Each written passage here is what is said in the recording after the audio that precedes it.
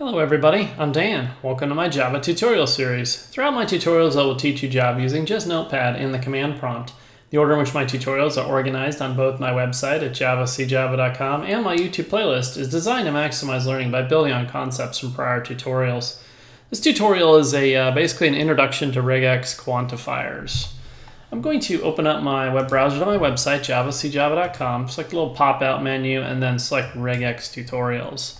Scroll here to Regex Quantifier Tutorial Introduction. So quantifiers utilize the following metacharacters: the question mark, the asterisk, the plus, the left curly brace, the comma, and the right curly brace. Now there may be occasions where you want to specify how many times a pattern occurs in a string. Quantifiers allow you to do just that, just in ways that you might not expect. Now there are three basic categories of quantifiers: greedy, reluctant, and possessive.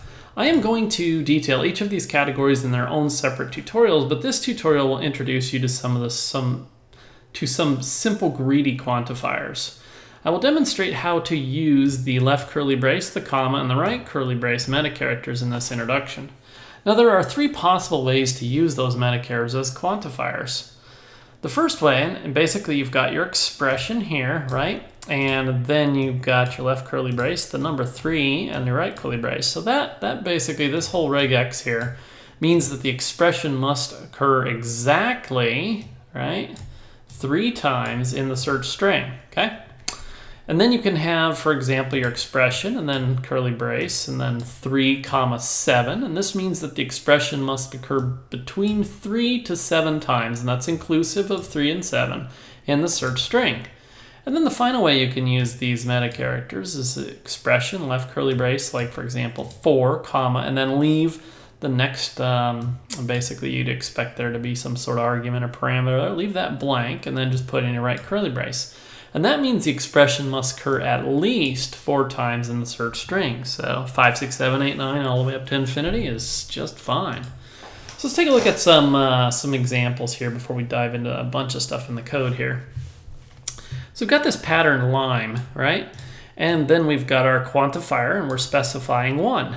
And then in our matcher string here, I've got 5 limes for $1. And the find result will be true on this, okay? Now, let's say, for example, round, and I've got the quantifier here with the number 2 in there, and I'm searching for the string, the wheels on the bus go round and round. This is going to return false, and I'll get why in just a second, and I'll explain why this returned true in just a second here, okay? Now, round 2 is the exact same regular expression here, and we search this string here, the wheels on the bus go round with an extra D right here, and round here. This is going to return back true.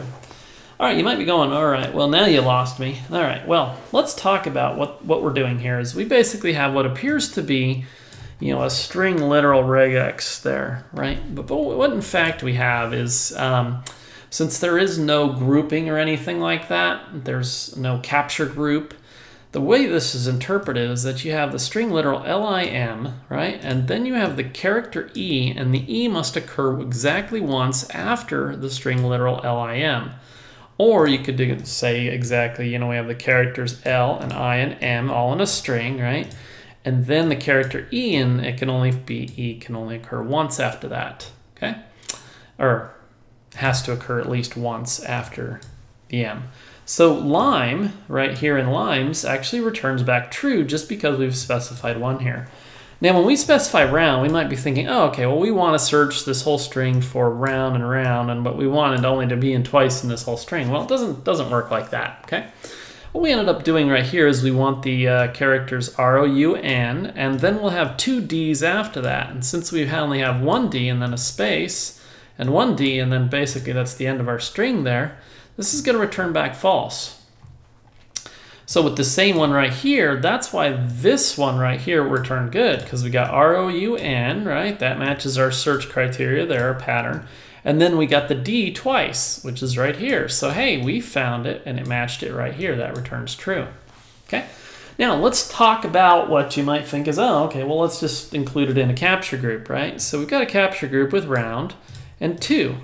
Will that do it? No, that round and round is not going to find it. It's going to be false. And I'll show you later on when I get to the pattern class common methods tutorial how we can do exactly what we might be thinking we're looking for here and finding the word round in this string twice.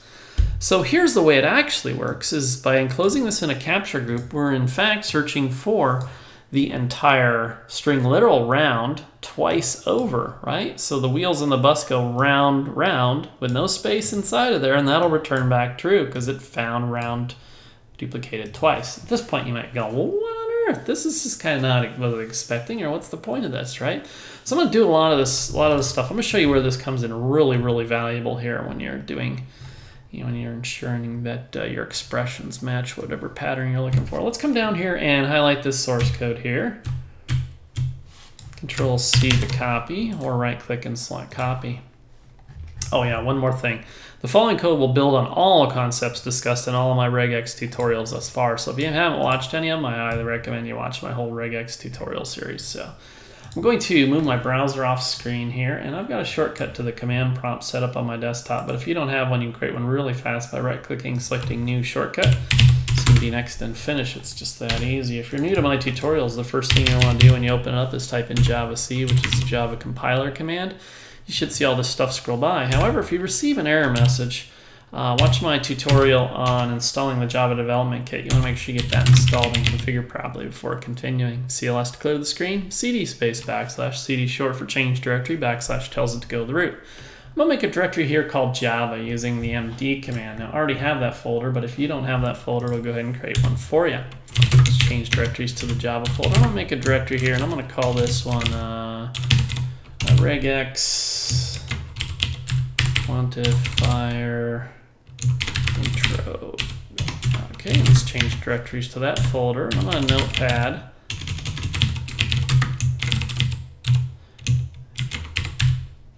But I'll tell you, got this new keypad a couple weeks ago. I just can't get used to it. It's got smaller. It's not as wide as my old keyboard there because it's got some control characters along the left-hand side. But anyway, I'm still getting used to the thing, but I'm not typing as fast as I used to. Driving me somewhat crazy. Okay, so Regex Quantifier intro.java is the name of our source code file, also known as a compilation unit. All right, let's go ahead and paste this stuff in there. Control V or right click and select paste. So let's go up here and save this first. So typical stuff, I'm importing the Java util regex package there, and I've got this method here called display find, right? If you're watching my other tutorials, I pass in a regex, the regex string, and then basically what we want to, or regex pattern, and then basically whatever we want to search it with there, right? And then we, using the pattern static compile method, we create a pattern that basically creates a pattern object that we can invoke the matcher method on to return back a matcher, a reference to a matcher object here, right? That all makes sense. I just split it up, split the two lines into one right here. And then of course the find, it'll continue, find will return back true as long as it finds patterns in there, and that'll display that stuff. Fairly simple on that. Let's come up here and let's go ahead and compile this. Let's clear our screen. Java C to compile it. Java to run it, okay? And we're gonna scroll up here. I'm just gonna go statement by statement to kind of show you what's going on here, okay? Now exactly what I talked about before there, right? Found lime at index 2 for regex, lime in string 5 limes for $1. No problemo there, okay? No match is found for round 2 and wheels on the bus go round and round, right? Found round DD for regex round D, right, with the quantifier 2 right on there. That only applies to the D for the wheels on the bus go round DD and round, right? Which is right here, right? And of course, if we just do that again, it's going to find that basically that search string twice, okay? So all in all, fairly straightforward so far here. We'll get into some new stuff in just a second. All right. Then just to show you here, if we do, we use the capturing group round, right? 2, the wheels on the bus go round and round. We still get no matches, but if we do capturing group round and then quantifier 2 for the wheels on the bus go round round, right? It will actually found that. All right, now let's talk about some other stuff down here, right? we've got, I thought I'd go ahead and do like an example of a character class here, A or E, right? And so basically, could this be read as like, all right, we're looking for either A or an E within 4 to 7 times in this particular string here, right? And here we've got and of course it's case sensitive. Here's an E, an E, and an E, and here's a lowercase a. Now what will this return back? Well, this will return back no match is found, and I'll show you why here in just a second there, okay? In this next one here, we're searching for an A or an E, 4 to 7 of them, and I'm searching in here, I've got 7 E's right in a row, and that found it, okay? And the reason why it found it is because these have to be sequential, right? And you'll see in this next one here, AE, 4, 7, if I search for EAEE, right, that'll find it too. And basically the way this works is we're searching for either an A, either 4 to 7 A's, or 4 to 7 E's, or a combination of 4 to 7 A's or E's, right? And that is basically the way this works. So because there are 4 E's here, they're just not sequential there in this particular string literal up here, okay? And then so you can see down here, last usage of it is, 4 comma, leave that second one blank. We're searching for either an A or an E, so minimum of 4 A's or E's or some combination of them together. And searching for the string literal, oh crap, right? And so of course it finds it, okay? And it'll show all of the A's that it found because we're specifying 4 or more, so. Okay, all right, so at this point in time you might be going, well, this doesn't seem like it's all that great. So let me show you a couple of things here. So I'm gonna do something that, if you ever do this in your code, you probably really might be messing with your coworkers, might piss them off a little bit if they look at that and go, what are you doing, But let's say, for example, I'll just do this to show you something crazy on this, and then I'll go into really what you might end up really truly using this for in real life there. But let's take this int I equals set it equal to 0, and I'm going to set up a while loop here, right? And that's basically the while body there. And so we're just doing a pattern compile, and here's our regular expression, 2, 0, followed by the quantifier 4. So this is basically going to be, we're searching for 2 followed by 4 zeros, okay? And then we're going to matcher it off the string, and then basically we're just going to be simply looping through and adding 1 to I, right, ahead of I, so we're forcing that to do that. And by taking an empty string and using the plus operator here, that's a cheap, easy way to convert an integer to a string there. Okay, so we'll be searching for 2 followed by 4 zeros in the string literal here as this is going up. Now, of course, find will return back false, so we want to say while it's not false, then we're going to go ahead and increment I, okay? And then we'll display this to the console, I plus leagues under the sea, right? You get 20,000 leagues under the sea. It's an old book there. But anyway, so hopefully this makes sense on doing something like that, right? You can do, your coworkers would probably kill you if you did a while loop or an incrementing for loop or something like that in this particular format there. But anyway, let's get back to something that's a little bit more serious here. Now, my metacharacters tutorial, if you remember the /d is a digit, right? So that's the digits 0 through 9.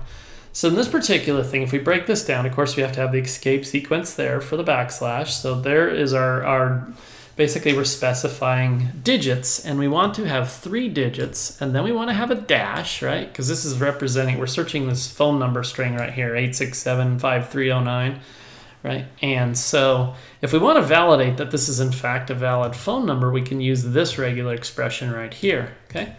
So we're going to have 3 digits followed by a dash character followed by 4 digits, okay? So take a look at that, and so it'll say found 8675309. I'm saying, oh, because that's that stupid song, but anyway, that's why I stuck it in there, but 09 technically. If you don't know that song, it's got a catchy little chorus that just sticks in your mind and you can't get rid of it. But anyway, found it at index 0, for this regex right here in that string there. All right, so let's say, for example, we swap it and do it this way here, right? I was going to say no match is found because we don't have 3 digits. We have 4 digits followed by a dash and then 3 digits. So It's actually this that's failing out right there. I'll demonstrate that here. So in this next one here, using the same reg expression here, and we add a 1 in front of here, 186753009, and will this return back true? Well, of course it will, yes, because it found 8675309 at index 1 in string 186753009, because it starts right there. All right, so let's talk a little bit about it. In a lot of my tutorials, I've been saying, okay, some of these metacharacters, especially that one there, I said it depends on the context in which they're used. Now, if you remember my tutorial for character classes right here, you know that this character class means that we're searching for an A or an E, right? So if we come down here and it says found an E at index 1, right, in regex AE, that class in string bear, and an A at index 2, right? So it found the E here and the A there, right? Now if we use the negation symbol, which is the caret there, inside of a character class, and I say inside of a character class because a character class is denoted open and closed by these just square brackets here. This means everything other than an A or an E, right? Everything not that, right? So we get found B and found R, right, when we use the negation on that. All right, now let's just scroll up here for a moment on this and come back down here on this. And so the negation symbol is also used as a beginning of the line symbol, right? In other words, so when it's not used inside, and this was inside of a character class, when it's not used inside of a character class, when it just precedes something or other, right? It just basically means this must start at the beginning of the string, okay? So our first 3 digits must be at the beginning of the string by specifying this here, right? And then followed by a dash, and then followed by 4 more digits. Okay, so if we use this regular expression by simply throwing this caret in here, that this is going to be at the beginning of the string, guess what? No match is found for checking on that, right?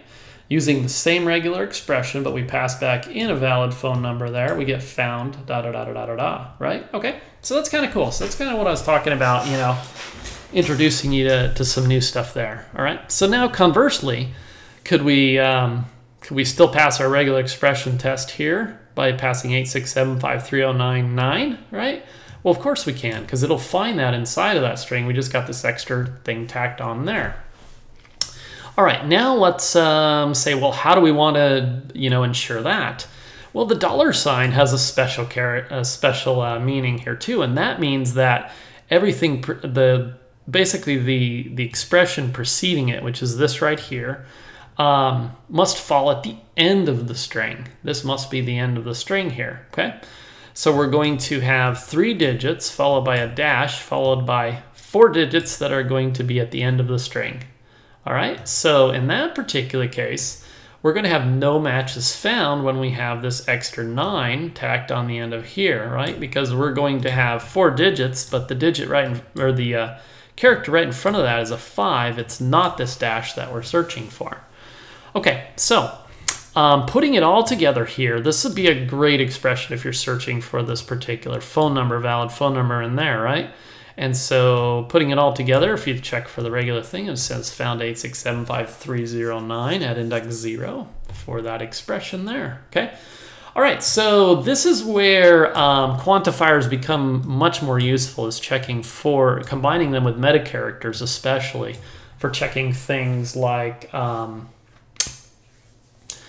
phone numbers, IP addresses, any sort of thing with a sequence there that you need something or other, you know. So yeah, basically, you know, is what they're used really common for.